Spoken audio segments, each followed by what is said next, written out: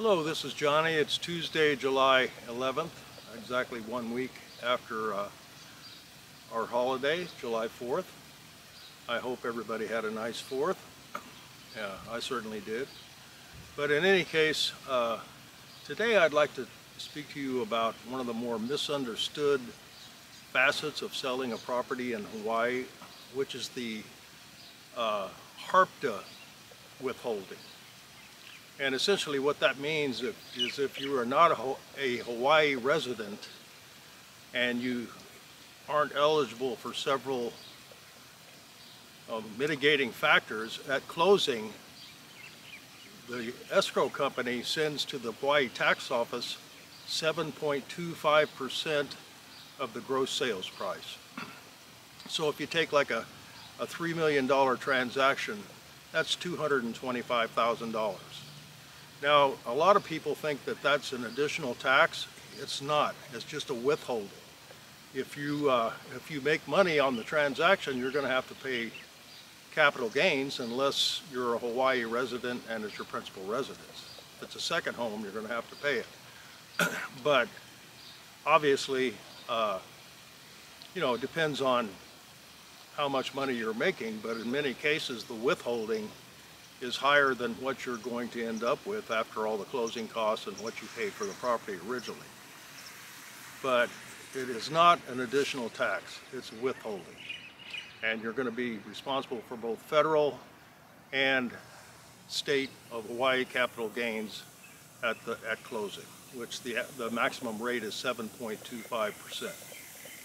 So anyway, a lot of people that are from out of state kind of misunderstand that, as I said, thinking it is an additional tax. It's not. You can get it back if you do have to pay it. There's two different ways. There's a form that's kind of a mini tax return that you can file. It's called an N-288C form here in the state of Hawaii. And normally you can get the difference between the withholding and what your actual capital gains taxes are in about 90 days. The other way to do it is to wait until you file your state tax returns, and sometimes it could even be advantageous to do that for various reasons, but it depends on the time of the year that you have your actual closing. If you have your closing very close to the end of the tax year, sometimes it's better to do that. Now there's several ways to get out of the withholding. One is to be a Hawaii resident. And on a number of occasions, I've had my clients actually convey their property into an LLC domiciled in Hawaii with more than one member. And that makes you a Hawaii resident. The other way to get out of it is to do a 1031 exchange. Those are all excluded from HARPTA. Also, if your mortgage, if at the end of the sale, the check you're going to get for your property isn't enough to pay off your mortgage, then you're also not subject to HARPTA. So there's all kinds of kind of subtleties to this.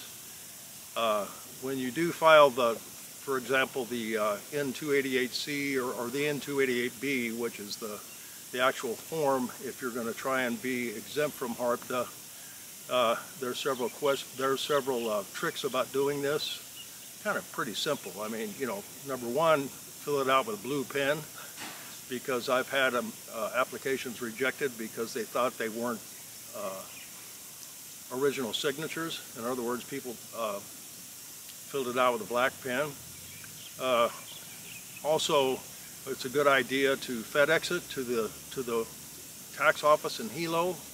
Call them after a couple days and ask them if they've received it, who it's been assigned to, and then talk to that person and see if they need any additional information or whatever.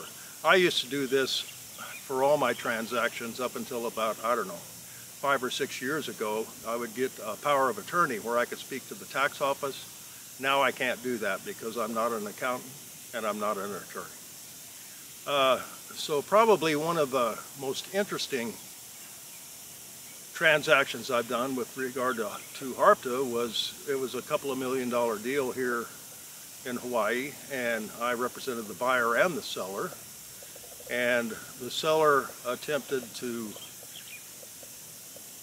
become exempt from the HARPTA withholding. It was, you know, a couple $1 million deal, and basically he would have had to come up with some money to close because he had a large mortgage, and he showed, by the time you add back in depreciation and so on, he actually showed a capital gain.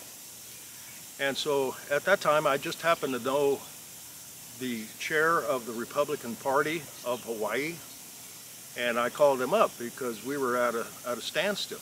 And he says, "Oh yeah, I can help you," and gave me a bunch of numbers to call, and I kept on calling him. I finally ended up talking to the top political appointee in Honolulu for the tax office, and they helped me out. I got the withholding reduced to the actual capital gain, which reduced the, it's the only time I've been able to do it, but anyway, it reduced the withholding from like 115,000 to 120,000 to 15,000, which my client had those funds to contribute to the pot, and we closed the deal. So anyway, I've done many of these, and I've become pretty good at it, and I strongly urge you to when you pick an agent here in Hawaii to get one that is familiar with the Hawaii tax office and what it takes with regard to the HARPTA. Okay, I hope everybody has a good day, and I'll talk to you later.